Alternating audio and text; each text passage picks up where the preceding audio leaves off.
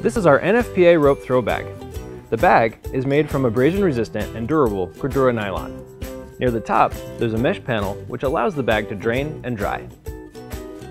We've included 2 reflective strips and elastic loops for your glow stick in case you find yourself in a low-light situation.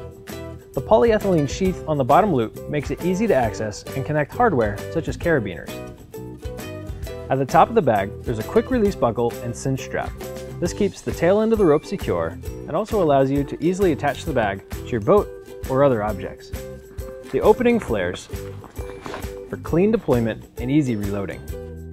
On the inside, we have 75 feet of 3/8" grab line. This floating rope meets NFPA standards and is rated at over 3,000 pounds. It has a special sheath which provides more hand traction or grip than other rescue ropes. Flotation built into the bag helps keep it on top of the water and easy to see. The NFPA rope throw bag is perfect for fire departments, rescue agencies, or anyone looking for a throw bag with extra strong rope that's easy to grasp and hold on to.